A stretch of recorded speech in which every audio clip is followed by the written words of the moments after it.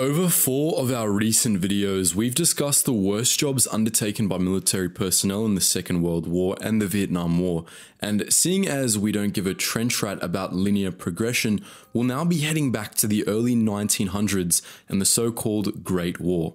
As with our previous videos, we won't be overlapping any examples. Best to change your socks after this one, troopers. Trench foot is some nasty business.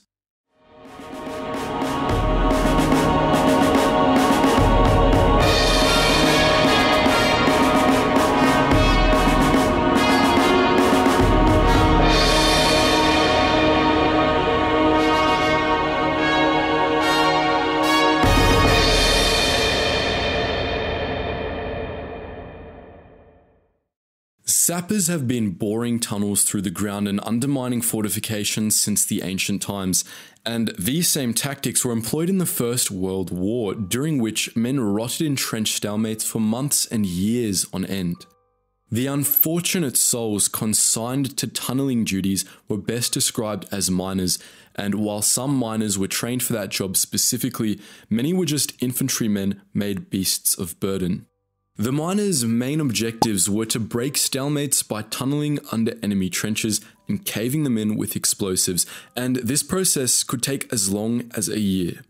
All the while, miners were prone to fatigue, sickness, and gruesome death. The tunnels were often tight, dark, and cold, and they were sometimes flooded.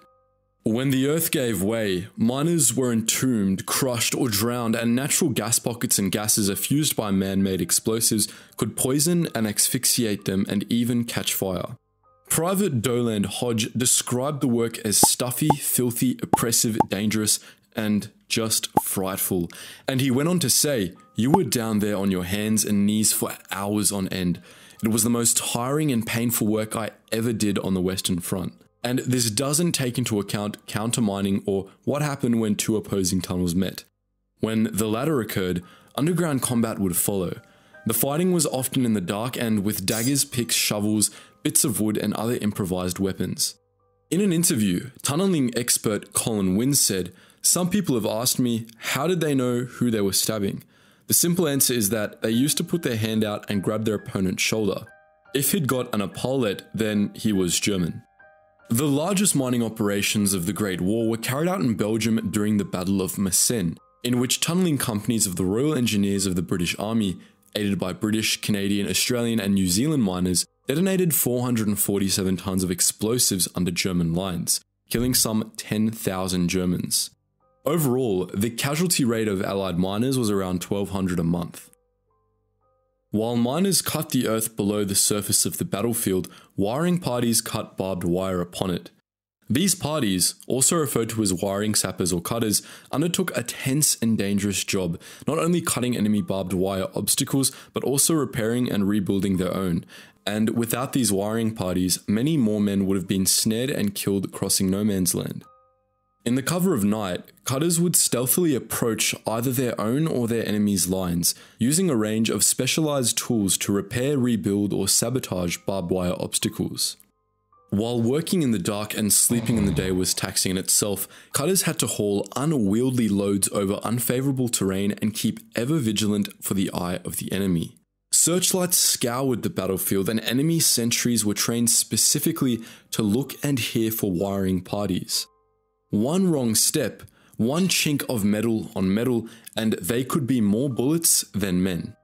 At the start of the war, posts and pickets were used to support barbed wire structures, and these were hammered into the earth with a mallet. This, however, alerted the enemy to the cutters' positions and preceded the use of screw pickets, which could be twisted silently into the ground. In his 1936 memoir, Canadian veteran Charles Henry Savage wrote, "Working with barbed wire was a nasty job under any circumstances, but when you were handling it in the dark and within 100 yards of rifles and machine guns that would shoot at the least sound, you were doing one of the most nerve-wracking bits of work that could possibly be imagined. If a flare went up, you had to stop work and stand perfectly still, even if a bit of wire happened to be pressing into some particularly sensitive part of your anatomy. When a machine gun swept your way, it meant getting flat amongst barbed wire. The slightest move might mean death for half your party.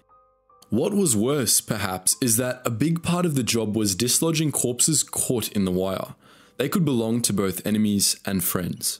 As British veteran Robert Graves recalled in his memoir, Goodbye to All That, "Once, I snatched my fingers in horror from where I'd planted them on the slimy body of an old corpse. Crawling, watching, crawling, shamming dead under the blinding lights of enemy flares, and again, crawling, watching, crawling."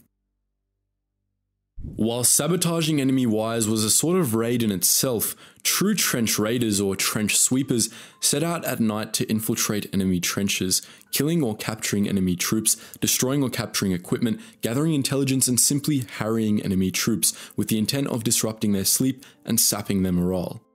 Small, lightly equipped teams of trench raiders crept upon sentries in the cover of night, taking them out as quietly as they could and then proceeding to the trenches. Once in the trenches, the bayonets, trench knives, brass knuckles, spiked clubs, and entrenching tools came out. Firing a gun was a last resort, and when the raiders had achieved their objective or otherwise decided it was time to give it legs, they got rid of all their grenades, covering their exit with shrapnel. Sidney Matt of the London Regiment described the onset of a raid. The idea was to crawl through the German wire and try and get underneath and jump into their frontline trench. Dispose whoever was holding it by bayonet, if possible without making any noise or clubbing over the head with the butt. Then you drop into the trench. Charles Quinnell of the Royal Fusiliers saw the raids as pointless. It was a waste of time. We just hated it. There was some general about 30 miles behind the lines wanting to know who was on the opposite side. He ought to have the job himself. Agreeing with Quinnell was an officer only known as F. Jourdain. Every raid I've heard of always involved a disproportionate number of casualties for what they got out of it. An officer in the Gloucestershire regiment known as Charles Wilson, however, thought trench raids were necessary to find out what troops were in the line opposite. Wilson also said another benefit was to get the men accustomed to getting out into no man's land, not to feel that they must be safe in a trench. Now, as we just said, on the other hand of a trench raid were sentries, troops charged with keeping an eye out for the enemy and alerting their friends. It was for this reason that they were prime targets, just like radio operators. Additionally, sentries were not afforded the same degree of cover as their friends deeper in the trenches or in bunkers, and they could not, by military law, fall asleep, lest they pay the ultimate price. In British soldier Harry Drinkwater's diary, the following account was recorded. "Snowed all night. Had a hard job to keep awake. One or two fellows, of whom I was one, were found to be fast asleep at the end of their sentry. We'd gone to sleep standing up, and the relief man was also asleep. Under military law, this is a crime of the first water, punishable by execution." New Zealand Private John Jack Dunn came down with pneumonia in Gallipoli, and after receiving treatment in a hospital on a Greek island, he was found asleep on sentry duty. For his offence, Dunn was court-martialed and sentenced to death according to the following clause in the Manual of Military Law. A sentinel found asleep or drunk at his post while on active service would, if the character and circumstances of the offence were sufficiently grave, be liable to suffer death. On further appeal, however, with consideration to his illness, Dunn's sentence was remitted and he was sentenced instead to just 10 years of hard labour. The poor man died in war before he could carry the sentence out, however.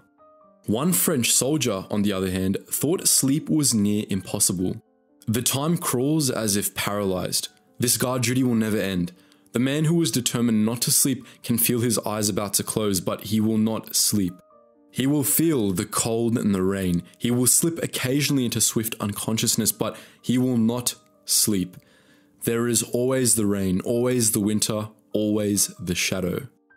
So, those were but 4 of the worst jobs of the First World War, and so far, I've got to say that trench raiding takes the cake.